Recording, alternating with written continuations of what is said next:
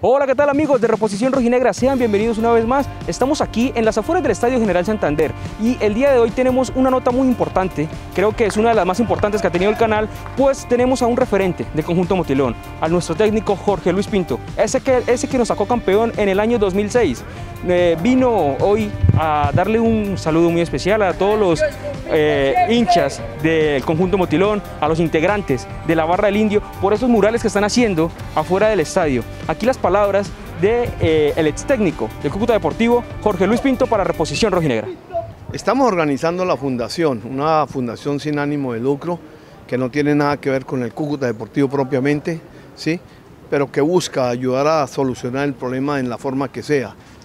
Si es económica hay que mirar, si es con relaciones, con diálogos con los directivos, con el ministro, con los que sea, lo haremos, porque esa es nuestra obligación y nuestro sentimiento, ¿no?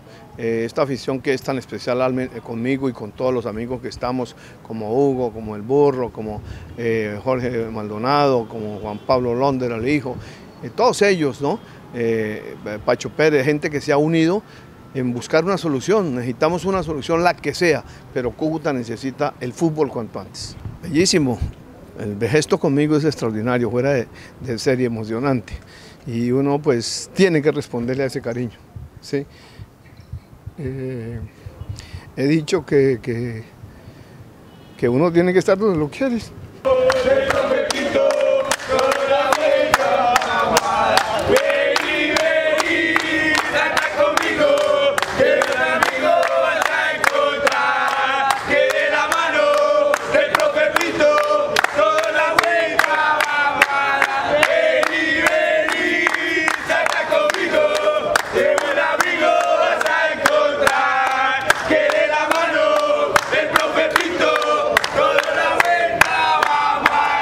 Esperamos que el fútbol vuelva constantes, que vamos a ayudar, vamos a tocar las puertas, vamos a hablar con quien sea, pero se necesita. Es un compromiso que tenemos, que sentimos, con una gratitud inmensa con toda esta gente, toda la afición, por toda la ciudad, por todo el departamento, que el Cúcuta es su pasión y es su recreación y no podemos sacarle eso de la manera como lo han sacado. Además de esto, un referente de la Banda del Indio, el muchacho Miguel, ese líder que ha tenido este conjunto, se ha acercado hacia nosotros y nos ha dado unas palabras acerca de todo este proyecto que se está haciendo en las afueras del Estadio General Santander con los murales. Y necesitan, lo explicó muy bien en su nota, dinero, comida, agua, pintura. Todos estos implementos que ustedes puedan aportar, que ustedes puedan apoyar con algo muy mínimo, se estarán recibiendo con mucho gusto en el número que está apareciendo en este momento en pantalla. Si se quieren acercar aquí en las instalaciones, los pueden encontrar a ellos en la mañana y en la tarde, toda esta semana. Si les pueden acercar una botella de agua, si les pueden acercar una bolsa de agua, cualquier cosa, ellos les estarán agradeciendo eternamente. Este proyecto nace más que todo por todos los hinchas, por toda la historia que hay detrás que nos ha dejado Pinto. El proyecto más que todo nace por nosotros querer mostrar nuestra historia, los años, nuestros escudos, la trayectoria.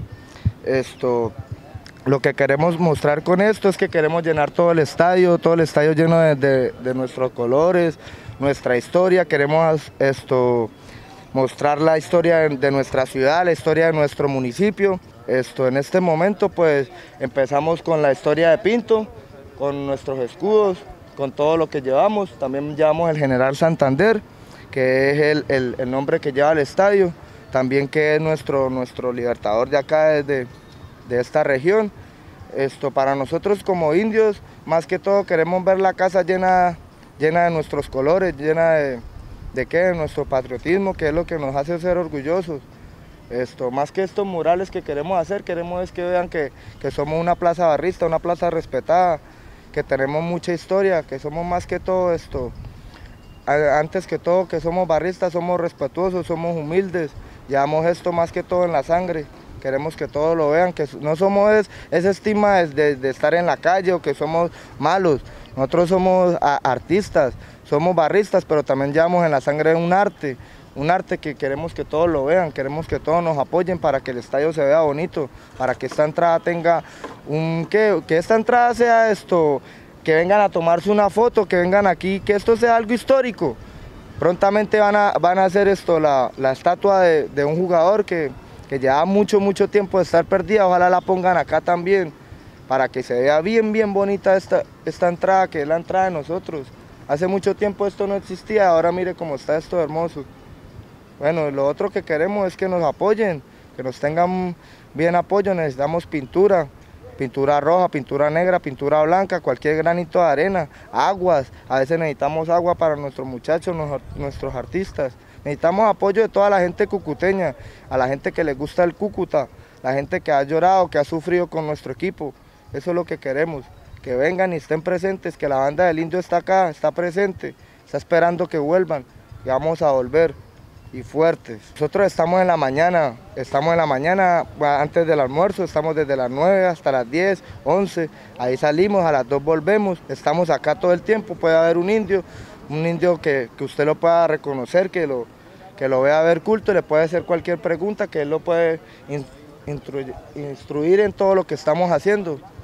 Porque esto es un proyecto que lleva años, pero entonces lo estamos concretando, gracias a Dios al IMRE, bueno, a toda la gente que nos ha apoyado, pero más que todo es de corazón de nosotros, de los hinchas. El apoyo de la gente pues ha sido algunos económicos, algunos moralmente, pero eso todo se recibe, todas las buenas energías pues, van ahí. Recuerden seguirnos en todas nuestras redes sociales como @Reposición Rojinegra, canal de Facebook digital, canal deportivo que está pendiente de toda la hinchada motilona, de todo el conjunto motilón, trayéndole primicia y trayéndole todas las noticias más importantes acerca del Cúcuta Deportivo. Para ustedes, Mauricio Liscano en Reposición Rojinegra.